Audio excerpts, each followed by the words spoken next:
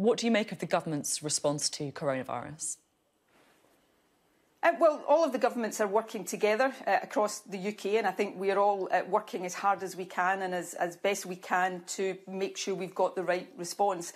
There are a multitude of things that I will no doubt talk to you about in months to come that will be critical of Boris Johnson. I'm sure he will have things that he is critical of me over. That's the nature of politics. But I don't intend to get into a position of criticising the UK government over this, because I want us to work together. If we have differences of opinion about how to deal with it, and that's not the case at the moment, I should say, then we'll work through these. But it's really important, and I think the public have a right to expect that all of us in a position of responsibility and in a leadership position work together and do the right things to protect the public.